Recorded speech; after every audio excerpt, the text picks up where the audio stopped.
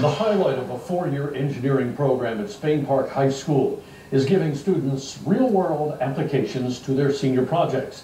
Fox 6 News anchor Sarah Verser shows what happens when students discover their projects really can affect lives. Here's a look at the problems they solved for special needs students at Rocky Ridge Elementary School. You touch the bird? Brandon, who has limited mobility, is able to turn the pages of his ebook because of an app Jonathan Phillips created. The applications on the iPad usually require either a swipe, which they're not able to do, or they require a specific spot to touch. Jonathan gave each image a delay so they don't fast forward if accidentally touched. It's a senior project for his engineering class at Spain Park High School. I think so often these kids are so good at paper, pencil and paper, and getting the right answer. You know, x plus 2 is 4, you know, x is 2 always. But in the real world, it's not always, there's not an exact answer.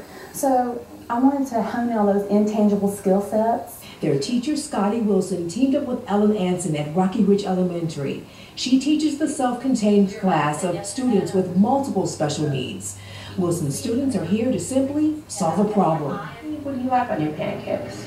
An electronic talker allows Jeremiah to tell me what he likes for breakfast. His talker can be used only in his wheelchair right now.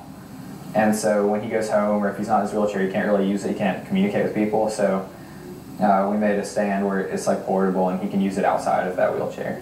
Problem solved. Zach Newton and Cole McVeigh attached an apparatus to a tripod so his parents can carry the talker anywhere.